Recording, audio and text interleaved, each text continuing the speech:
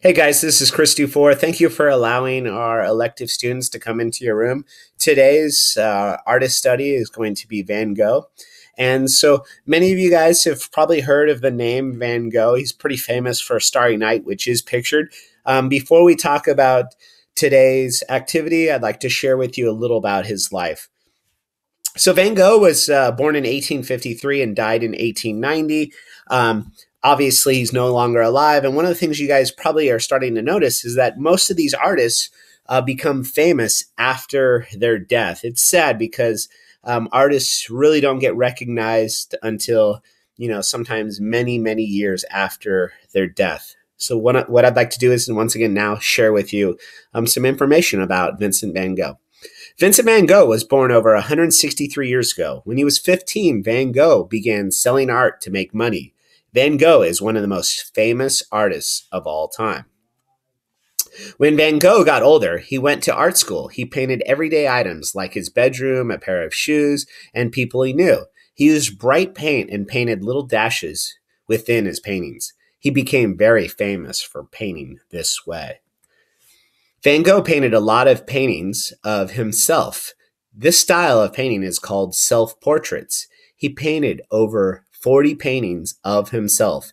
Here are a few examples. Van Gogh was sad and he painted a lot to make himself feel better. He loved painting pictures of the outside called landscape paintings. He painted many paintings such as haystacks, a bridge at nighttime, a farm, a restaurant in the city, and Starry Night, Van Gogh's most famous painting. Van Gogh also painted many beautiful paintings of flowers. Here are several of his famous paintings of flowers and vases. His artwork was so special and loved all over the world. This is the project we'll be working on today, but before we begin, let's discuss color and texture, which is evident in Van Gogh's work. So today we'll be using watercolor, and one of the things I wanted to talk to you with regards to water is when using water with a watercolor palette, the more water you use, the lighter the color appears. So less water makes the color more distinct. So we'll not get into the three characteristics of color, but once again, when you start experimenting with watercolor, the paint, you'll realize that a lesser amount of water will make the color darker.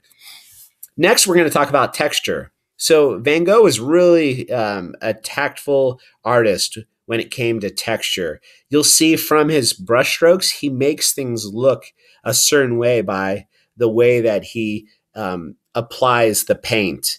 And so when we talk about texture, think of texture as kind of like it appears to be rough or soft, and he's actually doing this with the way that he applies the paint onto a canvas. So today we're going to do a Van Gogh vase activity. The materials we'll need are a pencil, paper, Sharpie, watercolor palette, paintbrush, cup, and water. So first step, unfortunately, the sample you can see here is a little light. Step number one is to sketch a vase and flowers with a pencil.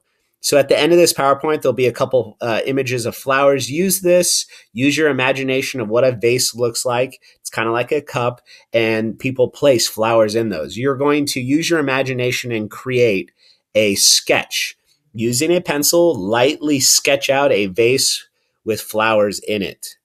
Next, you're going to then grab a Sharpie and outline your sketch. Be really careful. Sharpies are permanent. And so this is kind of creating a bold line in your artwork. It's going to stand out, which will then allow you to paint within the objects. Last but not least, you will use watercolor palette, brush, and water to create your masterpiece. One of the things I really want you to experiment with is using a small amount of water, and then at other times using a lot of water and seeing how the color reaches the canvas or the paper, and how it looks dark with not a whole lot of water, and then you can lighten it up by adding additional water to your brush. So as you can see, here are two different types of flowers, a daisy and a sunflower. these were flowers that were often painted or used in Van Gogh's artwork. Please use these images. You may now pass out a paper to each student, a pencil, and then slowly start passing out the Sharpies when the students are finished with their sketch, and then allowing students to begin painting with watercolor. Enjoy the time, and once again, hopefully you have a blast learning about Van Gogh and copying his style. Have a wonderful day. Bye, guys.